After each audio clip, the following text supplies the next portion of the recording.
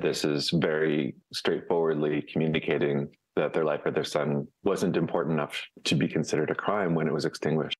After an investigation by Quebec's independent police watchdog, Quebec's Crown Prosecutor's Office announced police officers in Repentigny, just northeast of Montreal, who fatally shot 37-year-old Jean René Olivier in 2021, will not face charges, leaving many in Quebec asking for more to be done to hold police accountable.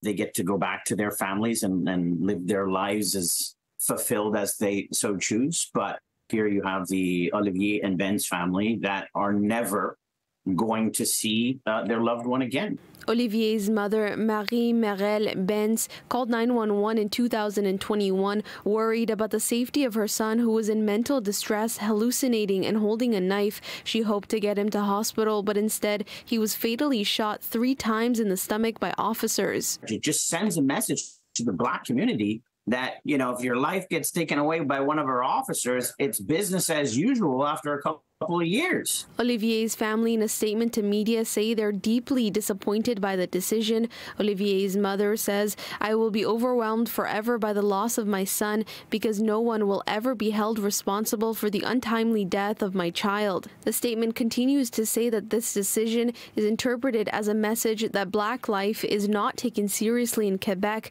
It is also important to put in place adequate mechanisms to investigate police-related deaths, something Rutland says the Bureau des Enquêtes Indépendantes has not been providing since its mandate begun in 2016. Not one of their investigations for police killing has resulted in any charges being laid against a police officer. So we're not even talking about convictions here. We're talking about there hasn't even been any charges laid. DeBellefeuille says close to 50% of calls to 911 in Repentigny often revolve around cases where an individual is in mental health distress. You would think that this particular municipality would be more eager to sensitize their officers. They need to be able to recognize those signals without pulling the trigger first. Rutland adding there needs to be alternative intervention options available to avoid tragedies like this one. Lots of cities are moving towards civilian squads where people are unarmed, they're well trained to deal with distress like this, and those people